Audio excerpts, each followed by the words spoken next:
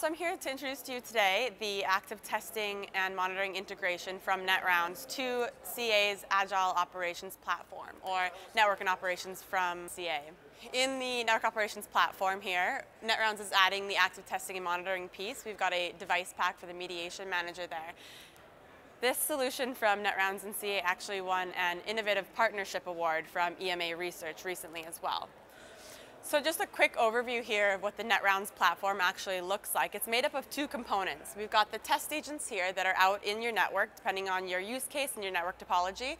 And then we have the Netrounds Control Center. The Netrounds Control Center is like a test results and analysis module. So this is sitting in the cloud or on-premise in a private cloud.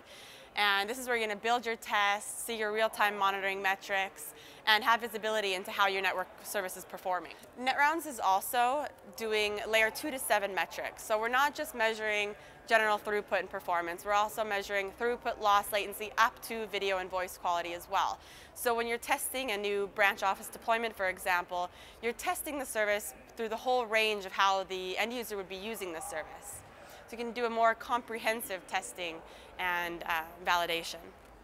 So in this demo, we're going to have a new branch office site that we are deploying. So we've got the headquarters site. In this case, it'll be in New Hampshire. And we're turning up a new branch office in Massachusetts. So we can either have a virtual test agent hosted on a UCPE or an embedded reflector in a thin CPE. And we'll show a little bit about both of these. So what you're seeing now is the Netrounds Control Center. And here we have the results of an activation test we just did for the new branch office. So this is a virtual test agent running on the UCPE at the branch in Massachusetts. So we're sending traffic bidirectionally from the headquarters site in New Hampshire down to Massachusetts and vice versa. We're doing a pretty comprehensive test here. We're going from basic networking, doing HTTP, DNS, and a ping, and then we're going up to speed, mix, and video quality. So we're testing a whole range of services here from layer 2 up to layer 7. We can see here that all the steps in the test passed, these sequential steps, but we did have some issues with DNS here. So we might want to look at that before we hand the new branch office service over to the customer. So now if we were using that TWAMP and the embedded reflector with a thin CPE at our branch office, we might start a TWAMP monitor so that we can monitor how that branch is performing using the embedded reflectors. So going to our monitoring here, we have a preset template that we can start, the branch office TWAMP monitor here, and we just press start. We've already chosen which reflectors and test agents we're using. And in a minute here, you'll see the traffic start to flow. So we see gray, that means there's no traffic flowing. And when the green bars start, we'll see that the traffic is starting in the monitor. To get a more comprehensive view of the monitors that you can actually run and the services you can test with Netrounds, I've got another view here showing a variety of other monitors that we could have running. And as you can see in the dashboard here, there are some errored seconds. So this is where we're violating our SLAs. And here we've got no traffic running at all. Users and key stakeholders can be notified through alarms and notifications so that if there's any issues that their customers may be experiencing, they can go find and fix those immediately, ideally before the customer even notices that they're having a problem.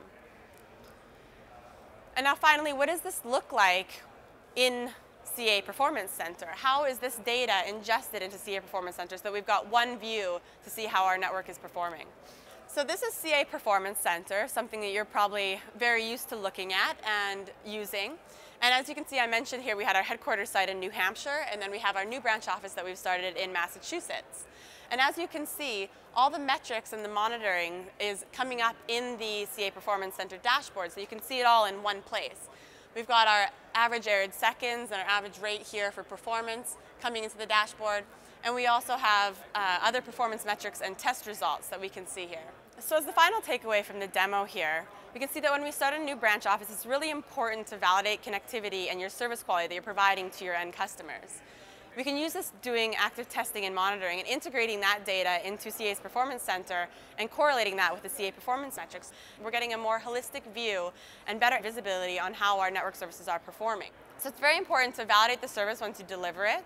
You can use ongoing monitoring so that you can make sure you're continuously meeting those SLAs and providing to your customers the service quality that they're expecting. And then if there are any issues with the service, you can be notified right away in real time using alarms and notifications from Netrounds.